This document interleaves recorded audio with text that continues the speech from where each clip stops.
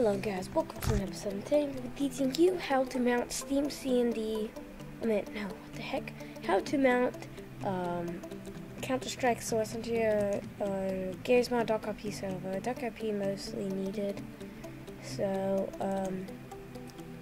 if you know what I mean.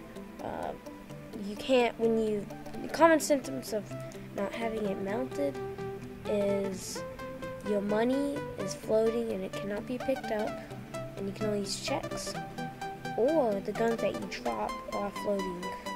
Either or. Yeah, both. You still need to mount it. Everyone needs to mount it if you made it yourself. So when you click the first link, it'll take you to this place right here, and we're going to scroll down. If you have Windows, you'll scroll down to right here where you see Windows, and you'll see two downloads, Steam CND for Windows, and you'll just click right here. And if it's for two other things, there's two more. It can go for Linux, Windows, or OS X, which I'm guessing is operating system X, I don't know. And you'll just click on one of those. So if it's a Linux, you'll click that and you'll go down and there'll be a download. So I'm Windows, so I would just click right here. And it's going to open it as a zip, so you can need WinRAR, link in the description for that, and you want to keep it in here, because what happens is it creates files where it's open in. So I'm going to keep it in the zip. As you see, it has to extract a bunch of stuff, but if you put this in your desktop, your desktop will become filled with useless applications. So, I don't know what, okay, so, and you look, okay, I opened more than one.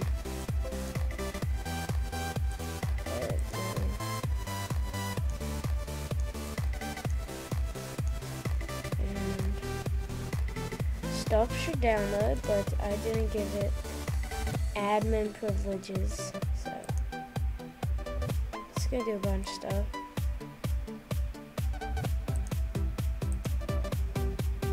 And if it does all this, that's okay.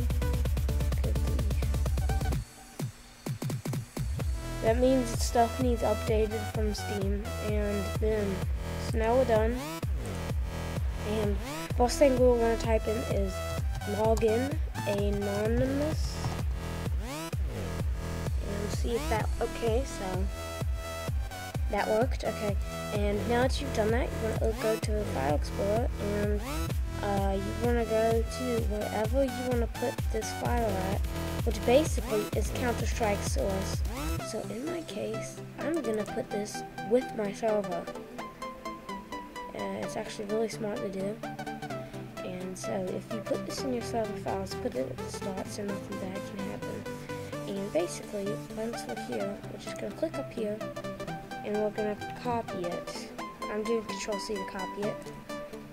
And I'm just going to minimize it. And we're going to go in here and we're going to do force _ install _ dir and space and paste in the thing right there, the directory of your server, and you just click enter, and nothing's gonna really pop up because we're not doing anything yet. So basically, when we update Counter-Strike source, and you do not need to have Counter-Strike source to do this, actually, by the way, I don't have it myself. And I'm not going to take my way out to just go and show y'all because I have minutes, you know, and so what I'm going to type in right after this is app _ update, and the ID of Counter-Strike source is 232330, and we're just going to click enter, and see, I don't have it nowhere on my desktop. That's yet another zombie game y'all seen there. I don't have Counter-Strike source, and y'all can take the time to pause and look. And yet it's still doing all this stuff. So I'll be back when it's done. Alright, so as you can see, mine's gone. And if you get this, which this is the first time I've gotten it, I don't know if it's bad, but apparently it's not because it's installed. Now, I have this new error. Well, it's not new, but it's unfixable. Well, it's almost unfixable. I figured out my own fix. It's where it says like something app, and then this is still in like something times that, you know, like that weird error. I've had that once. And the only way I fixed it, instead of doing login anonymous, you would do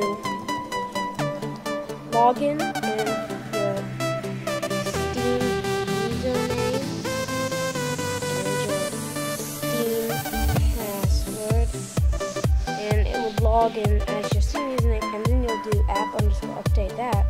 Then once it's done, it should say successful, and then after that, you go back and log in anonymous. You go back and log in anonymous, and then you type the app thing, and this time should fully install. So that doesn't work, I don't know what to tell you. Just look it up. Look up your exact error, put it in the comments, and I'll try and figure it out for you. But basically, we're finished. And if I go, if you click the X, it's fine. And as you can see, you're just gonna click yes, because I've been using this more once. And as you can see, this is what happens. This is what happens if you put it into your desktop in this group. Luckily, Steam CMD and luckily WinRAR asked me, but if it didn't, it'll do it automatically. And just enjoy this image for a second. Don't copyright me. Alright, so basically we'll go back to our server file. We will see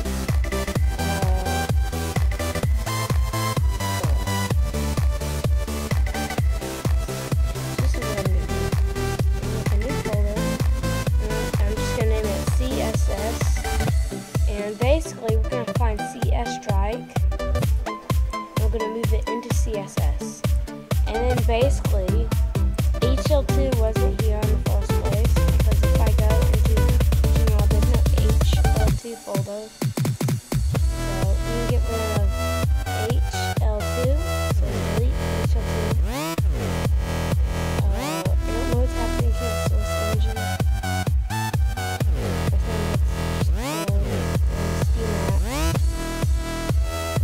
Shouldn't be there. Steam apps shouldn't be there, should it? So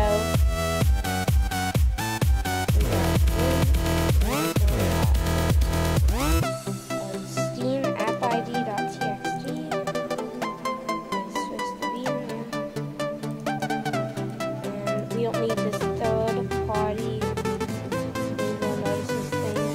And basically, we're just gonna have one more file named CSS, and when we open it, we get C Strike, and we're just gonna open C Strike, and you can see a bunch of this stuff. We're gonna click over here, and we're gonna copy it down there. C drive, G server, which is my server, and then CSS, and then this in the CSS folder, and then in the CS Strike folder. So you gotta be in the CS Strike folder, and then you're just gonna copy that, and then we're gonna go to in the Gmod CFG, and for mount.cfg, we're going to edit that and note that, just edit that. And when you first edit, it should look something like this, and then it'll be like a whole gigantic directory of a bunch of weird stuff. Basically, what we do is we'll edit what was in the middle. Yours is going to be different, because I've already done it before. And you just delete everything in the middle of it, but keep the quotations, and then we're going to put that in. Boom. Alright, and we're going to remove these two slashes, because if you don't, it makes it text, because that's how it does in this type of code. And, you know, if you want to be able to mount Team Fortress, it's basically the same thing. So I'm going to do so, and I'm going to show you how to mount Team Fortress 2.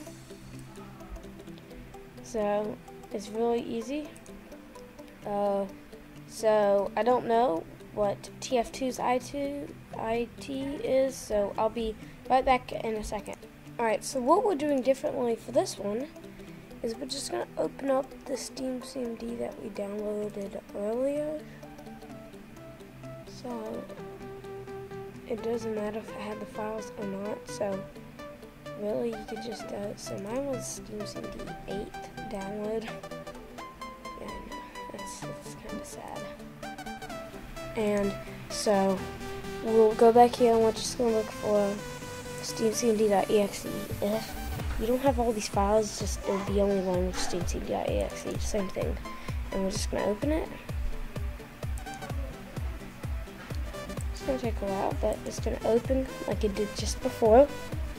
And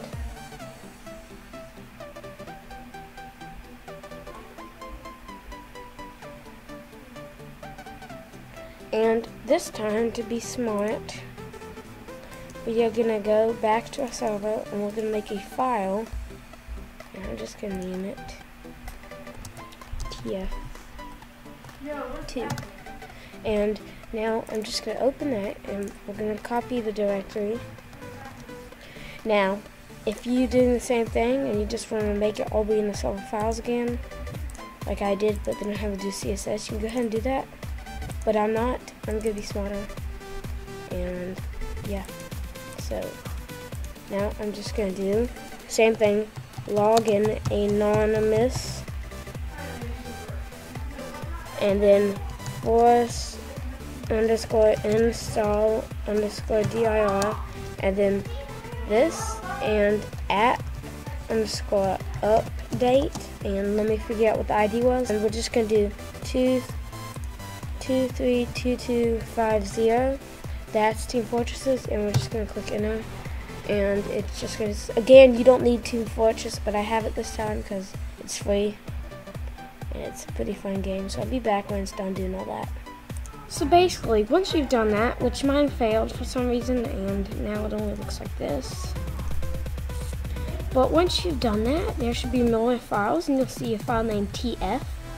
You're basically going to open TF, and then you're going to copy the directory, and then you're going to go to Gmod, configuration, and you're going to go to mount.cfg. You're going to edit it, and you're just going to edit the 2 slashes. We're going to delete these 2 slashes, and in here, we're going to paste what we have from there. So it should have /tf at the end. It needs to have /tf at the end. If it doesn't, because that leads to TF file. And then boom, it's been mounted. Like, comment, subscribe, and bye-bye.